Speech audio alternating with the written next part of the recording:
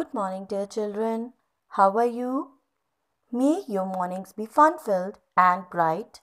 May you blossom like a flower and shine like a sun. So, shall we begin now? I have a small task for you. Just look around yourselves and see the things where you can store something. Okay, I'll give you some hints. You store your fruits and vegetables to keep hair fresh. Got it? Okay, just jot it down. Next, you keep your clothes inside it. I think everybody has thought about it. Your stationery items are kept here. Write it fast. Okay, come on. Next, to keep your books in it. Next coming up, you carry it to school. Your father uses it to keep money in his pocket. Okay, have you all written? Just type a few of them in a message box. Let me see whether you are able to guess or not. Did you enjoy doing it? So, after doing this activity, we came to know that to store some things, we use different storage units like cupboard, bookshelf, refrigerator, school bag, etc. Similarly, computer uses different storage devices, which are also known as secondary storage devices or peripherals.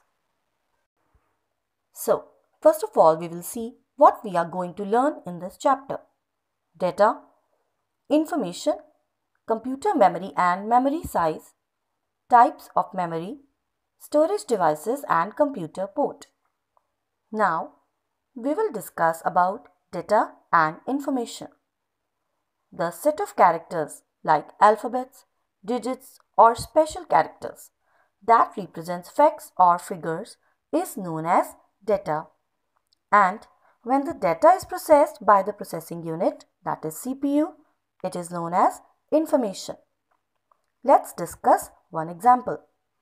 Your father bought a cloth from the market and gave it to the tailor to stitch a shirt pant out of it. Here, cloth can be considered as data and shirt pant can be considered as information. The cloth in its raw form is not useful until it gets converted into some dress. Now, we will discuss about data storage units. Children, you know one thing. A computer does not understand any of your language, neither Hindi nor English or any other language. It does not understand.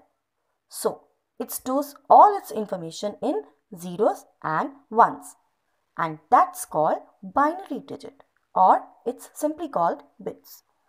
Each letter or number or symbol has its own unique binary code that is very difficult to understand for you. But thankfully, we have some components in computer to interpret our language to the computer binary digits. You will come to know about this more in a higher classes. Now, let's know about different memory sizes.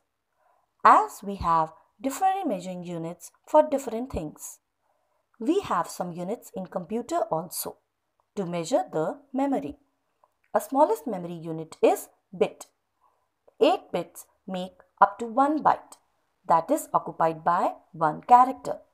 But as you go for higher memory spaces, the unit changes, like 1024 bytes is equal to 1 kilobyte.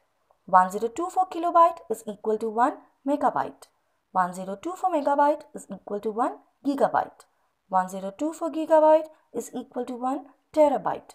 1024 terabyte is equal to 1 petabyte. 1024 petabyte is equal to 1 exabyte.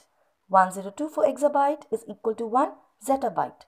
And 1024 zettabyte is equal to 1 yottabyte. Our next topic is computer memory. Computer memory is just like a human brain. As a human brain is capable of storing things permanently and temporarily, similarly, computer can also make use of both temporary and permanent memory. See children, we can understand it in this manner. There are some things which you remember since your childhood, but there are some things which you did not forget easily. So, the things which you remember since your childhood, they retain in the permanent memory of your brain. And the things which you forget, but they're in your brain, temporary memory of the brain. Now, we will talk about types of memory. A computer has two types of memory. Number one, primary memory, and number two, secondary memory. If we talk about primary memory, is also called internal or main memory. It is of two types, RAM and ROM. Whereas secondary memory is also known as external memory that stores any information or data permanently. It has also so many types like hard disk, CD, DVD, Blu-ray disc, pen drive and memory card. Let's know about these devices individually. There are only two primary memory. First, RAM. So, RAM stands for random access memory. It is a temporary memory and it stores the input, instructions and output, but loses all the information when the computer is turned off.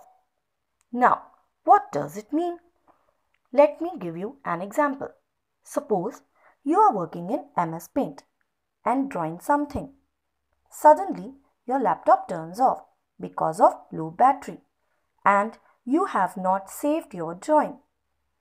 After charging your laptop, when you restart your computer and Paint program, you find that your drawing is not there.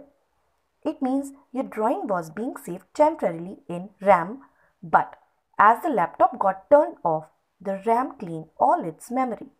This is what RAM does. It saved your data temporarily, and that's why nowadays we ask for the phones or laptops with higher RAM or memory so that it can run the applications smoothly and do the multitasking. Now, next is ROM. ROM stands for read-only memory. It is a permanent memory, but the information once saved cannot be changed. For example, can you change the process of shutting down the computer? No. Why?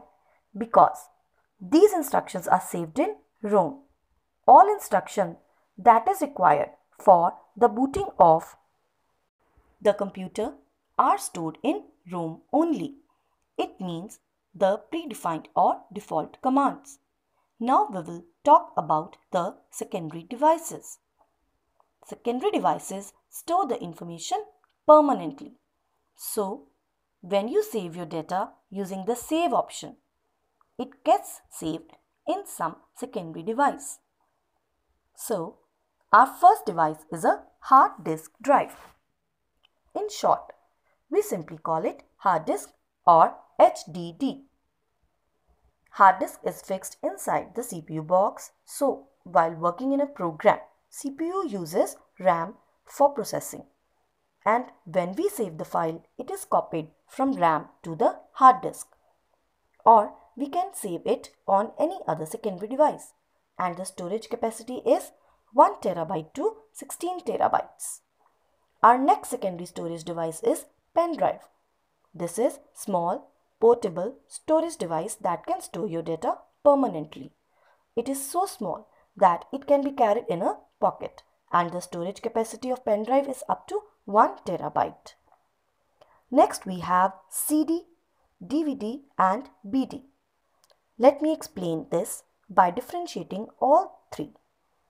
CD stands for compact disc, DVD stands for digital versatile disc, and BD stands for Blu-ray disc. All the three discs store data permanently. All these are portable so that you can carry your data easily. But their storage capacity differs. A CD can store data up to 700 MB, whereas DVD can store data of 4.7 to 17 GB. Blu-ray disc comes in two types. One single side, which has a storage capacity of 25 GB, whereas double-sided disc store data up to 50 GB. Next, memory card. Memory card is also a portable storage device. It is also called a smart card or simply called data card as well. Normally, it is used for the devices like cameras, MP3 players, mobile phones, etc. A memory card is available with the memory storage capacity up to 1 terabyte.